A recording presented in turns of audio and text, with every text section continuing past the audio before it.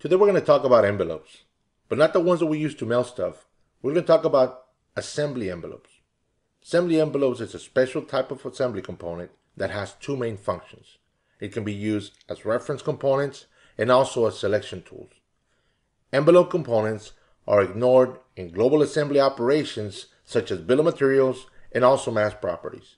While new in 2020, SOLIDWORKS introduces the envelope publisher tool, which you can use to include components from a top-level assembly as envelopes in a sub-assembly. We simply choose the envelope publisher tool, select the component or components that we want to make an envelope component, select the sub-assembly, as easy as that. This will allow us to either work at the top-level assembly environment, or if we wanted to go ahead and work in a smaller environment, we can simply now carry that over to the sub-assembly and make any proper modification here.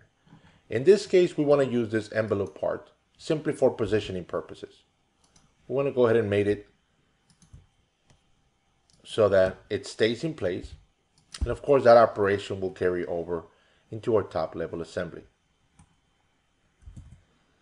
So SOLIDWORKS 2020, with the envelope publisher tool, will make it simple to work collaboratively in large assemblies and also be assured that design work will fit together seamlessly.